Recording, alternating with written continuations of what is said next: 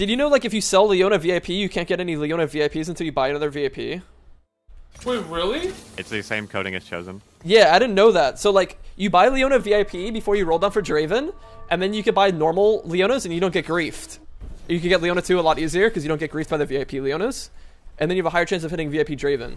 Okay, please tell me how normal people are supposed to know this. I don't know. But I just learned it today, and I'm pretty sure I have a huge advantage because I'm a Draven god now. Not really, but...